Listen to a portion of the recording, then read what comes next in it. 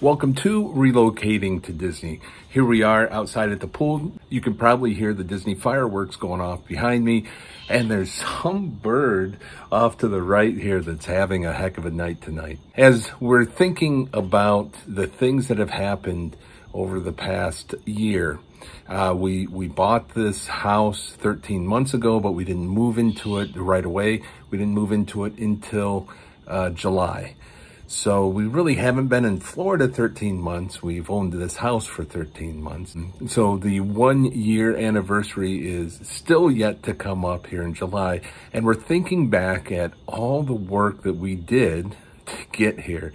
And it is an incredible amount of work. I don't know how we did it. I mean, we would have our jobs all day, and then we would be purging and selling and getting rid of stuff and packing all night long and into the weekends, and what a whirlwind it really was. But we had a chance to think about everything that we went through. And as my wife and I were thinking about this, there were some things that came up that we thought, you know, it would have been nice to have done it a little bit differently. We had been purging our house for more than a year. And like I said, we weren't resting. This was, you know, every spare moment purging, and we still didn't get it done. We still ended up bringing some stuff here to Florida to purge. Not a lot, but we did end up bringing some things here that we just didn't get around to finishing. Now, as we were purging, we were going through the items, deciding what we wanted to sell and what we wanted to give away.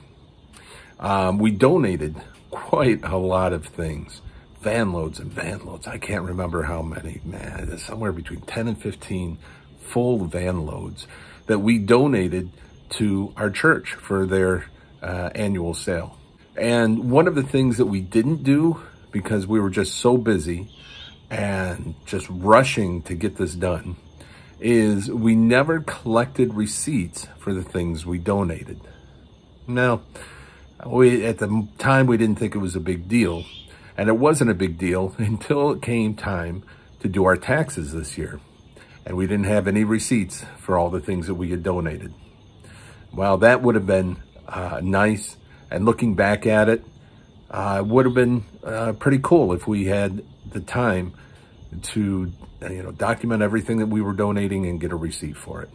Something else, it was kind of surprising how the things in our house that we thought were valuable ended up not being valuable at all. Things that we thought we could sell or give away, people just simply didn't want. Now, some items that we had that we didn't really think much of were pretty valuable. We did end up selling quite a bit. I think I'd have to go back and look at those videos. I think through Facebook Marketplace, we probably sold $12,000 worth of our stuff, somewhere in that neighborhood, maybe more. But, you know, that was a lot of work selling those items.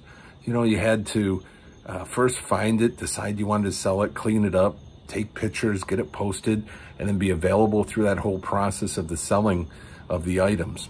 A lot of work went into that. We spent a lot of time selling little things, toys and just stuff that was in drawers. And we didn't sell a lot of our big items, like our dressers and our furniture. And that's because we needed those items to stage the house so it could sell. A house with furniture looks more appealing than a completely empty house. We had to have this furniture in the house, so we couldn't really sell it. Now, yeah, we could have sold it and then rented furniture. We didn't have the money for that. So what we decided to do was just hold on to the furniture and sell it later in the process. And we thought, hey, we got some nice furniture. People are gonna line up to buy this stuff from us. And it got right down, you know, the house sold. We had to get rid of the furniture, and people weren't lining up to buy our furniture. In fact, we even got to the point where we tried giving away a lot of our furniture, and people just simply didn't want it. Their houses were already filled with furniture. They didn't want more furniture. Now, a lot of the items that we had, like I said, we would decide to sell it, donate it, or give it away. A lot of the giveaway items just went out into the front yard with a free sign on it. And sure enough, somebody would drive by and see it, and they would end up taking it, almost everything. And you could put just about anything out in the front yard, and somebody would drive by and take it. But when it came to the big furniture items, that takes, you know, a special kind of customer to drive by and say, I want to take that big piece of furniture and try fitting it into my sedan or putting it in the back of my minivan, right? You really need somebody to come by who has a truck who wants to put in that extra effort of getting it loaded and taking it. So we were really saddened to think that some of this furniture that we had held on for decades and was very important to us, that we couldn't sell it. And we put it out in the front yard and people weren't taking it. And some of this furniture, eventually it got rained on, it got ruined, and the trash guy ended up having to take it. Very, very sad situation there. You know what, looking back at it, was it the right decision to use that furniture to stage the house? It's tough. That's really a tough call. I would have very much rather have been able to sell those big items because I thought they were worth a lot of money. And rather than see, in many cases, that furniture just go to waste, to go to the trash. You know, something else that we misjudged was the value of collectibles. I had ever since I was a teenager, I had comic books, I had baseball cards, we had knick-knack collections, we had just all kinds of collections that we had acquired over the years. And for example, comic books, some of these were golden age comic books. And I was at the point where I couldn't bring them to Florida. I had to sell them. What I thought these were worth was way wrong. I couldn't believe it. I remember baseball cards, it got to the point where I was just about giving them away. It was like, oh, you know, you bought 12 packs, here's another 12 just for stopping out and buying these. Thank you very much for helping me out. You know, you would buy one thing and I'd throw in a couple dozen packs of baseball cards because I could not get them to sell. And when I did sell them, nobody was paying anywhere near what I thought they were worth. And believe me, I completely understand the collector's market. I completely understand people buy low, sell high. I completely understand they're not going to pay you what they're worth because they have to turn around and make money on it. I get all of that. Even with that understanding, I struggled to get rid of a lot of my stuff. Almost to the point, like I said, of giving away a lot of these collections. Okay, next up is, if you've watched this blog for a while, you know I talk about purging too much. If you pay attention to a lot of the moving forums, you'll find people that say, hey, just sell it all and come down here, you know, with just your car, whatever you can fit in your car. And that is, in my opinion, the worst advice that can possibly be given. And I suspect the people giving that advice are coming from a city where they have maybe a one-bedroom apartment and they don't have much furniture to begin with, and they're like, hey, just get rid of it all. Okay, if you've got a substantial house, 2,000-3,000 square feet, whatever, and you're moving into a substantial house, you know, 2,000-3,000 square feet, whatever, you're going to have a lot of furniture and need a lot of furniture. If you think you're going to come down to Florida and buy all brand new furniture, you better have a big checking account. Okay, it's going to be expensive.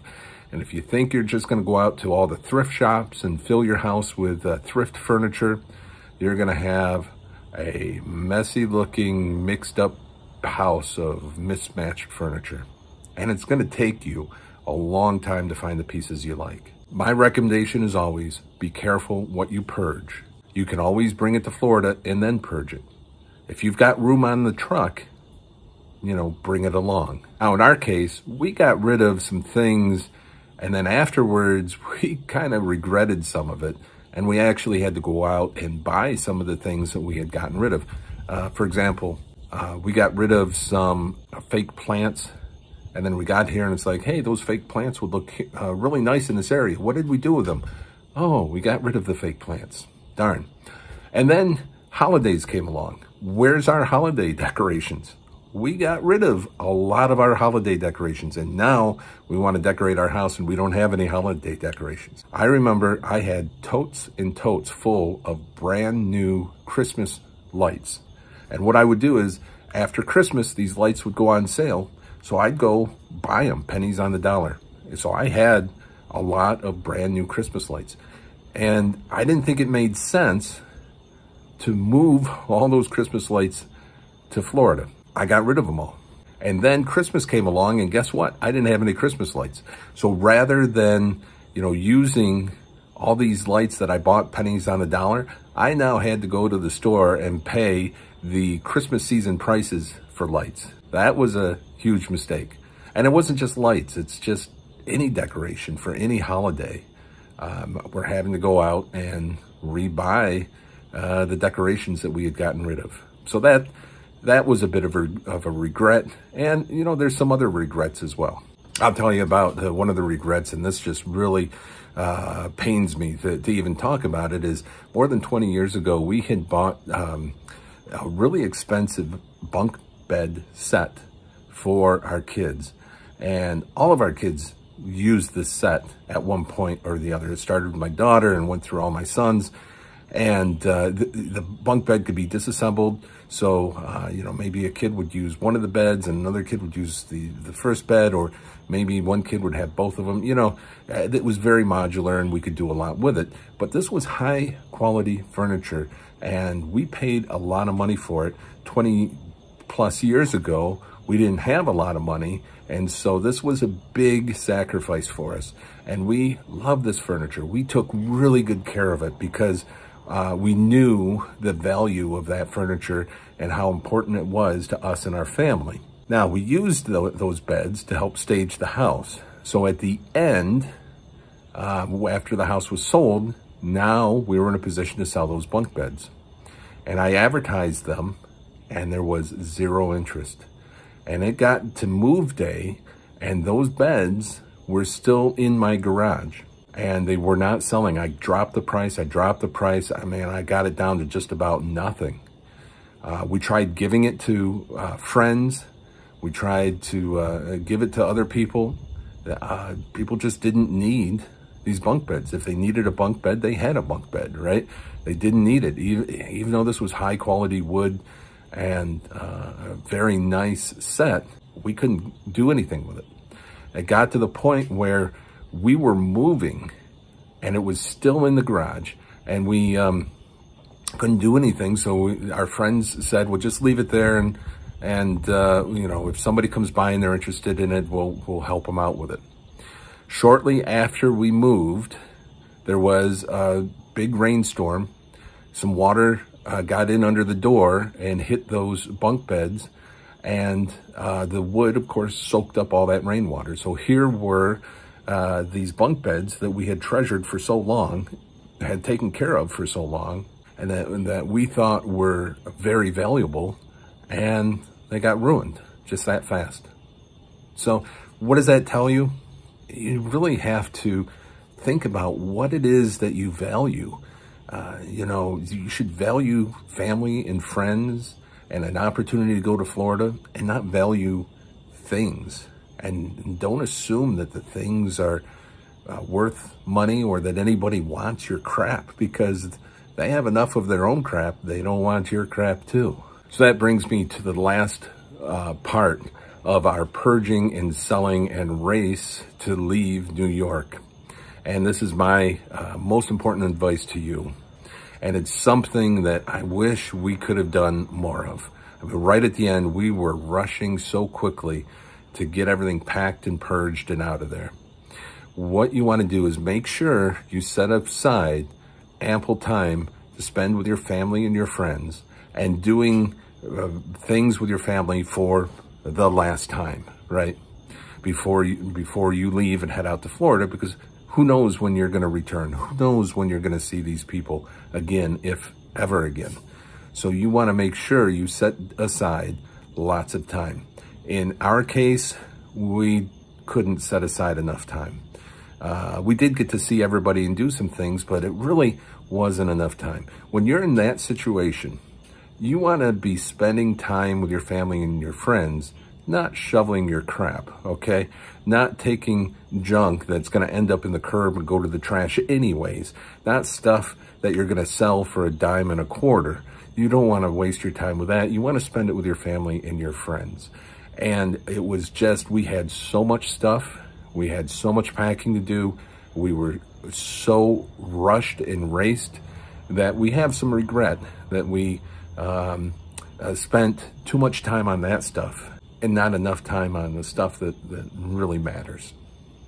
All right, so that's my recommendation to you. As you're planning your purging and you're selling and getting ready to pack and move, save some time at the end for the things that are really important. All right, that's it for tonight. Thank you for watching today's video.